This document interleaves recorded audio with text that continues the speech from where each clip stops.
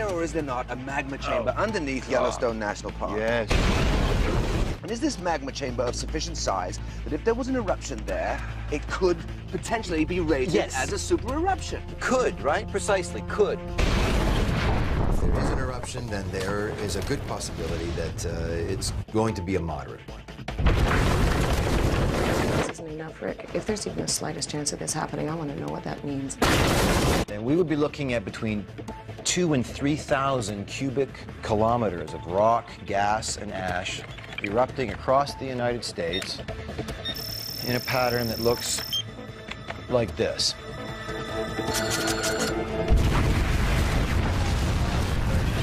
Expects an eruption anytime soon, and possibly with devastating consequences for America and the world. Jesus, Rick, just be honest with me. I'm being honest with you, yes. This is going to be a big eruption. You've got to come with us. I don't need you to tell me what harmonic tremor means. If I agree to a raid, everyone's going to think that we've got a super eruption on our hands. But I am not going to be held responsible for some kind of mass panic. Mr. Lieberman, Yes, hang on. Hang on. Yes. Are you still denying the possibility of a super eruption? It's twice as likely as an asteroid strike, according to some experts. And half as unlikely as being struck by lightning, Miss Chin. And how many of us lose sleep over that?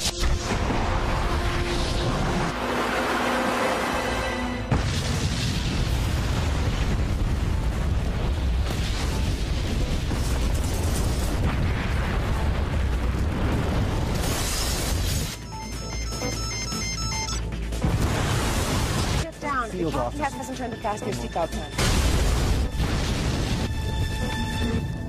This is it, Matt. It started.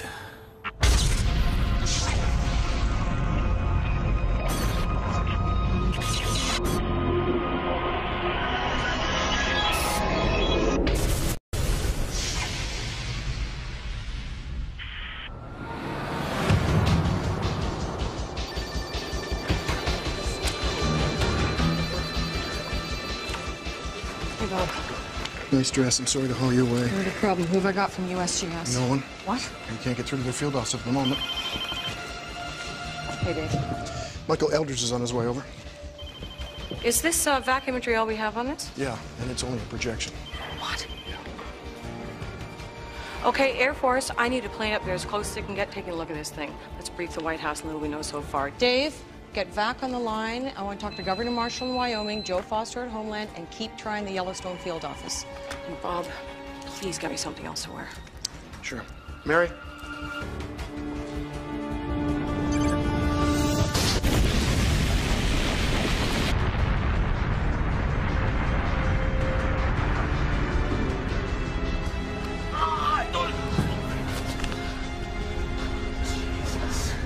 You got the chopper. You need to take a look, man. You need to see what's going on. Make contact with Dave. Let him know what's happening. Go. Okay. There are two kinds of volcanic eruptions, red and gray. In a red eruption, the magma, it's actually called lava when it's erupted, flows freely from the ground. You've seen it on TV, this slow-moving flow of molten material. It's damn destructive in its own way, but slow, very slow. You can literally outpace a lava flow without breaking a sweat. Not so with a gray eruption. What you have there, you've got magma trapped by overlaying rock, okay? The pressure builds and builds to the point the whole thing blows. The magma under pressure turns to foam and gas, which bursts upward in a vertical column at twice the speed of sound, 50 kilometers up into the stratosphere. Sir, there are no cell phones permitted on this aircraft. I understand. I need to... Sir, I have to ask you to turn your phone off.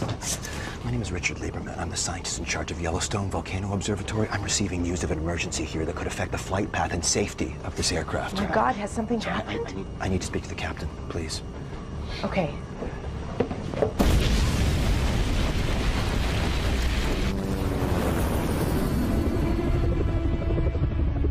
Dave, come in, Dave. This is Matt. Dave, this is Matt. Hey, Matt, it's me. I'm heading out to Bozeman. Where are you? Just to the northeast of Norris. What are you seeing? Oh, it's a single vent. Moderate size at the moment. How far from Bozeman are you? About an hour. Okay, listen.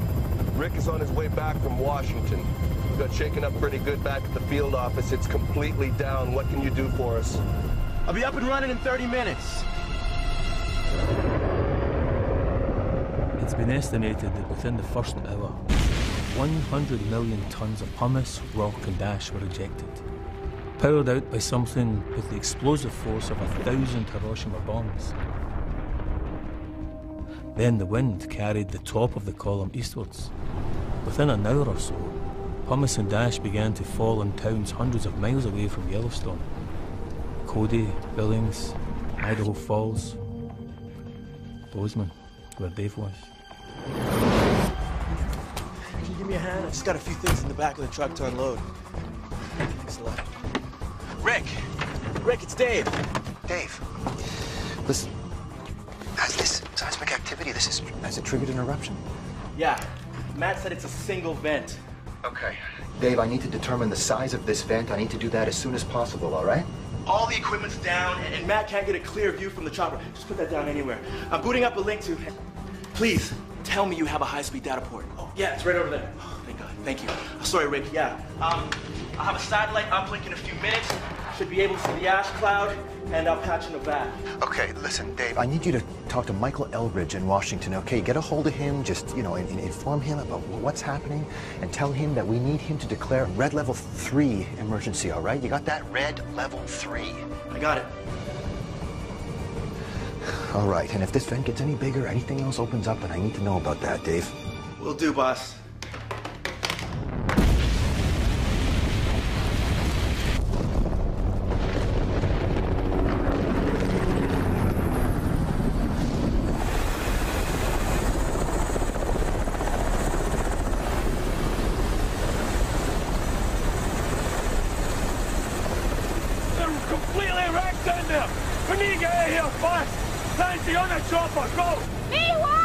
Because I say so! Go! No, you're hurt, Doc! We'll take the truck! You go! You go! You need a doctor! Right, Sigma!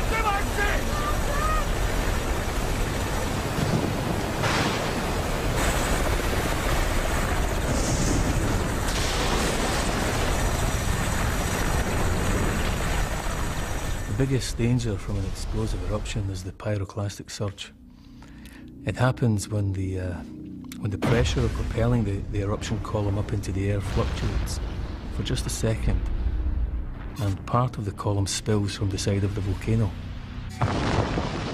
The surges from Mount St. Helens flattened every tree within miles and killed over 50 people.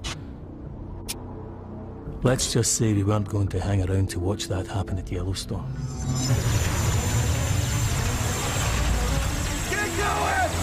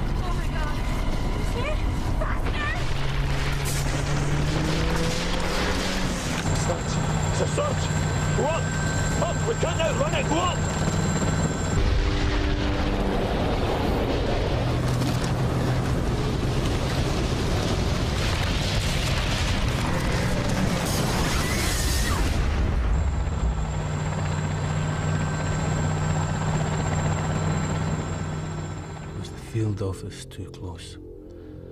With hindsight, yes, but you have to be close to get accurate information. And no No one could have anticipated the size of that surge, its direction, or its speed. Pyroclastic surges can travel at up to 800 kilometers per hour, with temperatures of up to 500 degrees. They incinerate everything in their path, absolutely everything. It's hell coming towards you. They didn't stand a chance. All of them? Are you sure? Yes, I'm sure. I just talked. Oh, Jesus. All right, where's Jock? Mm-hmm. No, I'm walking into FEMA now. Just hang on.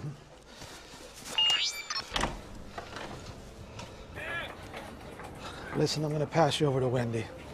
I've got Dave Price on the line. He's in a backup field office in Bozeman. Okay, let's patch him through. Everyone, this is Michael Eldridge from USGS. Dave, this is Wendy Rice at FEMA. Do you have any update on the size of the eruption? Yeah. Jock Galvin left the scene by chopper a little while back and said it was a single vent. But the GPS and SRI data show signs of swelling all over the park and increasing earthquake swarms. My guess is it's only a matter of time before we see new vents opening up. Thank you, Dave. Stay on the line and keep us up to date. Will do. Denver, bring all USAR teams to standby. Inform Governor Marshall this could be bigger than anticipated. Are we recommending evac?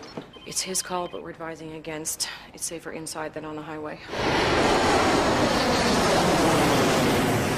Well, as I was saying, our flight plan has us about 348 nautical miles south of Yellowstone at our closest point. So if ash from your volcano does head our way, the Volcanic Ash Advisory Center will divert us long before we get anywhere near it. Okay. Well, how often does VAC check the satellite? About every half hour. We can put in a call now for an update. Would make you feel better. Yeah. I'd appreciate that. If you'd keep me informed. Sure. Thank you.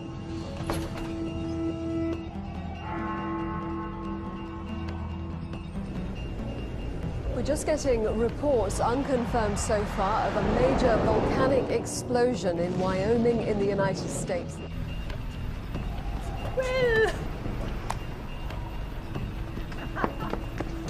Early reports from Wyoming say the eruption has killed literally thousands of people. Many cities near the volcano in the Midwest have been destroyed. Authorities now fear a humanitarian catastrophe on an unprecedented scale.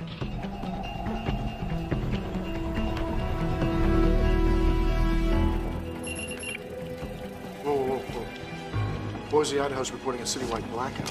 I'm getting reports of rolling blackouts west of Yellowstone. Ash fall on power and relay stations.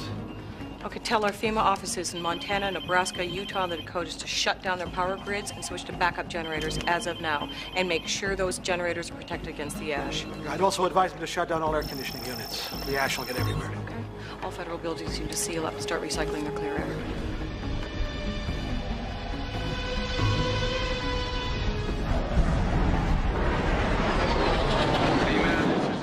Trigger 2, over. Go ahead, Trigger 2.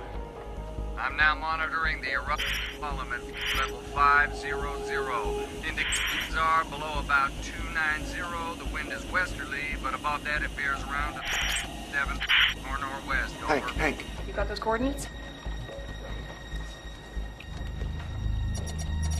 290, the wind is westerly.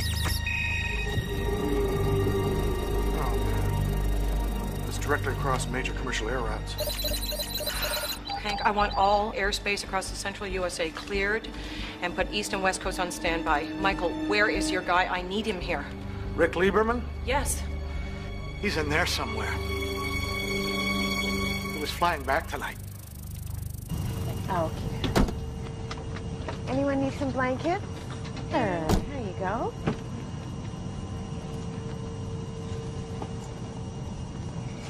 So? It's a single vent. Single vent? Yeah. So Mount St. Helens, then? Yeah. Like you said? Yeah.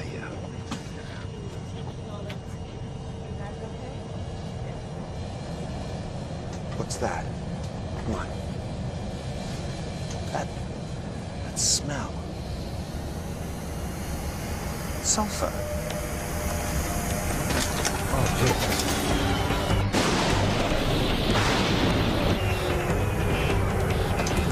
one. Okay, we lost two and we're losing one. We lost both engines. Throttle back, both. I have control. At the beginning, 180.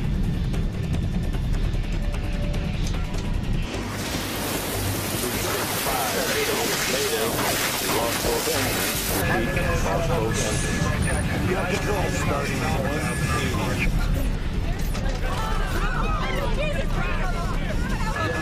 Denver Center, this is Harper Hill. Take your seat now. Lost both. Mayday.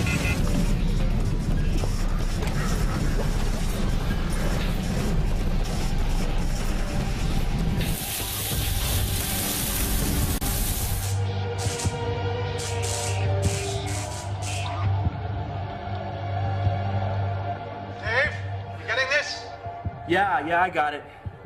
Does the guy have a zoom? Can you get him to zoom in? Trigger 2, can you zoom in?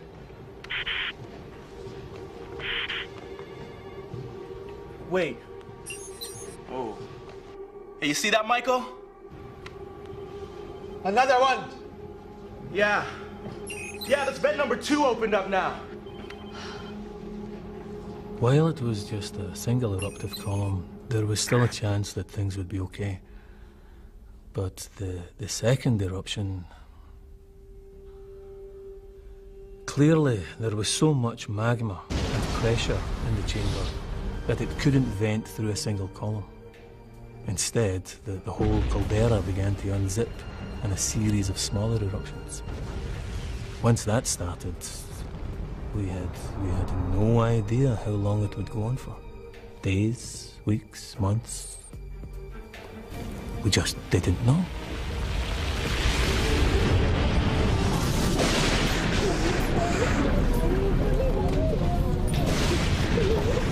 Wing anti-ice, engine anti-ice, PU.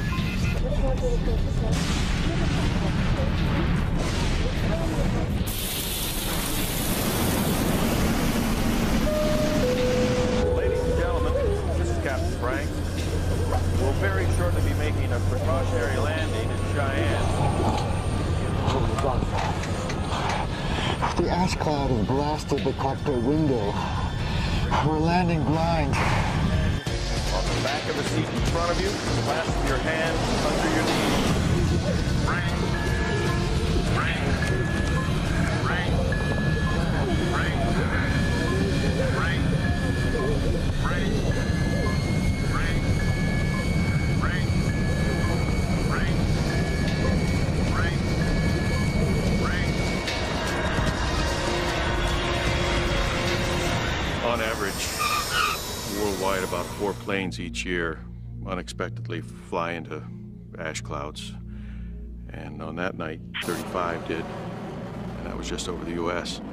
Flying into one of these ash clouds is worse than getting a dump truck full of sand thrown into your engines, because volcanic ash was rock. The ash melts over fuel nozzles, a turbine, various engine parts. The really amazing thing is how often the engines survive and restart once you get back into clean air. So we were among the lucky ones. We got down in one piece. And by the time we did get down, no one else was taking off anywhere.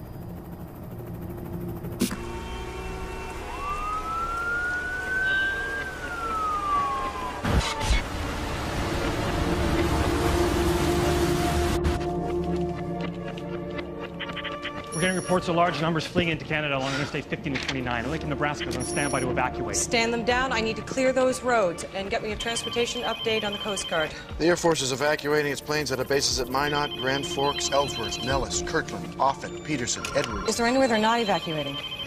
The East Coast, basically. Wyoming's declared a state of emergency. They've asked for a federal disaster to be called. Did you get that, Denver? Guys. Hey, guys. Looks like we got another vent opened up. Oh, God, 3 vents open. Michael, how bad is this going to get?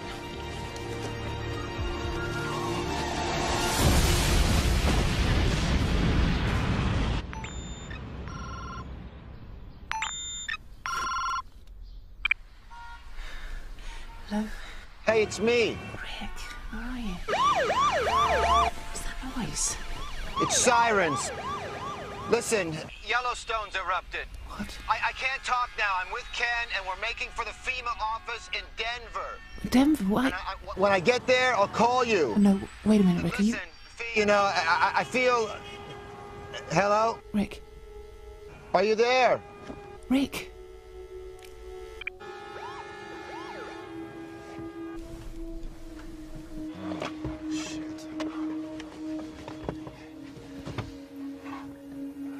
Initial reports suggest that a team of scientists from the US Geological Survey, who are monitoring the site from a field office within the park itself, have been killed.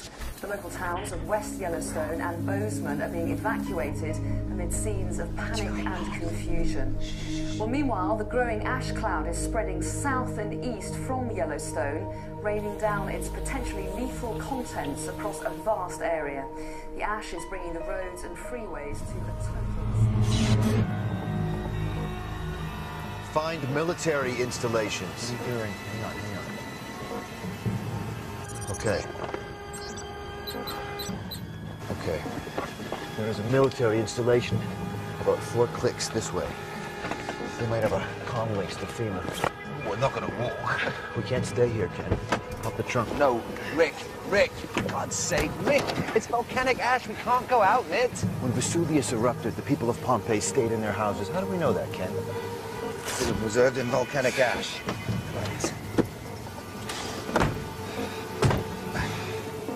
We'd already seen from previous eruptions, Mount St. Helens, Montserrat, Pinatubo, we'd already seen that the terrible damage that even small amounts of volcanic ash can do. If it gets in your eyes, it can blind you. When it's breathed in, it will mix with the moisture in your lungs to form a suffocating cement. It's also unbelievably dense. Just 20 centimetres can collapse a roof, half that amount if the ash gets wet. Only people living within a 100-kilometre radius of Yellowstone had been evacuated. Everyone else, caught under the ash cloud, was in serious danger. Dave, are you getting this? Yeah, I'm seeing it. 2 more vents makes 5. I'd say the caldera is definitely opening up. What do you think, Michael? I concur with that.